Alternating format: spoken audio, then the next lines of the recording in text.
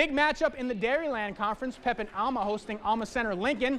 Evan Olson getting Pepin Alma energized with a high-flying N1 right here. Home team takes an early lead in the first half, but Drew Seifert joins in on the scoring drive with a baseline drive, ending in a layup. Nice play there. Lincoln would not go out easy after a steal on the other end. Sophomore Jace Paul grabs the rebound, gets an N1, cutting the Eagles' lead to just 8.